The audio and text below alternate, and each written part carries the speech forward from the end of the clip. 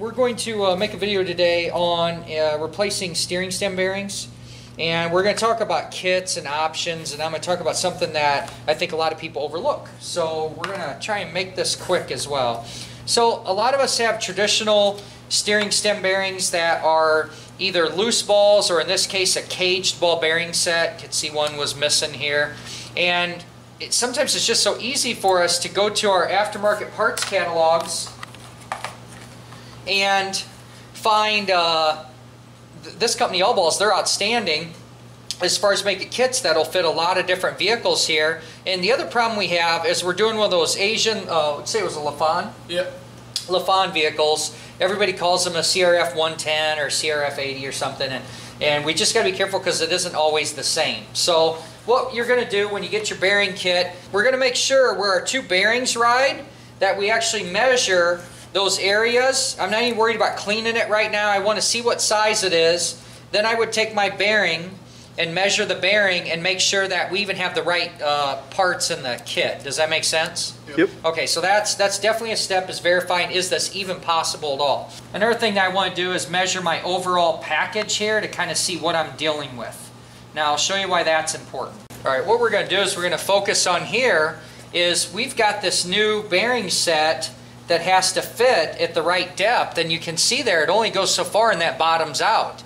If we're crazy tall, or worse off if we're short, we could potentially alter where the threads are going to be able to have either enough thread, or we're going to move the thread up so far that our nut would hit the bottom here and run out of thread. Does that make sense? So once again, just kind of going down our checklist is we need to make sure and measure this, doing something like this. We want to see what we're working with, okay?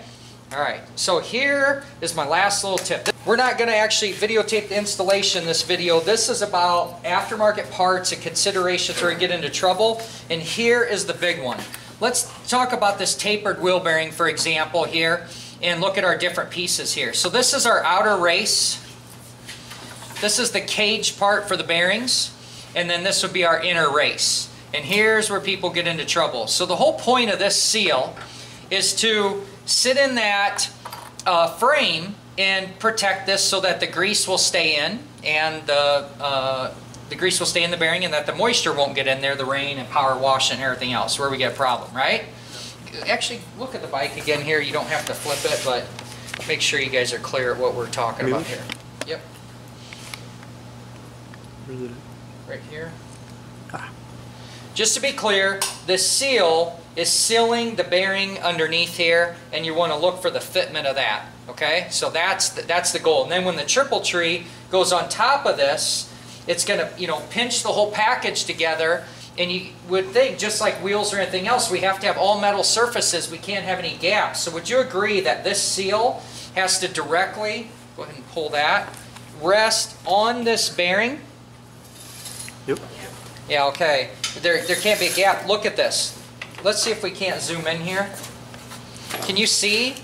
There's a big gap in there. Yeah. Holy smokes. What's going to happen when you torque this down? It's going to squish. Something's got to give. Do you think the metal bearing's going to give, or this rubber seal? Rubber. Okay, look at that. And you think, well, Shane, when you tighten it down, it'll eventually make contact, right? Mm-hmm. Well, it's bad, and here's why. Look at when I turn this sideways. Can you see that the bearing, what's happening is the seal is actually hitting the cage. If I hit the cage, do you see how it impacts how its ability to rotate? Yep. Now here's the thing. So you say, well, Shane, God, they're selling these like crazy. How can this be? A whole bunch of people are putting these on steering stems, and the steering might stiffen up, but we're kind of strong. We muscle through that and think, oh, the steering's just kind of stiff. If you do that to a wheel, you are going to have a huge problem. What you need to do to combat this is still a good kit. I really like these. But what we need to do is we need to be able to put washers in here to take up that gap so that we just have that slight little bit of space in there, that then when we torque it down, this has full movement. Okay? And what I mean by that, let's just take some. It's not the easiest washer to find because it has to be something thin like this. We have to have a big enough OD to clear the shaft, but it's small enough to fit inside of there. So it's got to be like a thrust washer. But just to prove a point here, I'm going to show you what this will look like when it is spaced correctly. Ooh, that's pretty good right there. Now I need to see what's going to happen when I compress it. Look at that.